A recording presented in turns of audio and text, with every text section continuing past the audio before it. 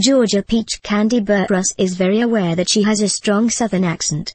The Real Housewives of Atlanta star told Us Weekly that her drawl is even more pronounced when she's spending time with her family, so much so that she said watching her Bravo spin-off, Kandi's Ski Trip, reminded her of the Black Beverly Hillbillies. Photos, Real Housewives Husbands Hall of Fame. I am born and raised in Atlanta and I am very country and I have a definite accent, but when I get around my family, it gets worse. So I laughed so hard at points watching because it reminds me of the Black's Beverly Hillbillies, she explained.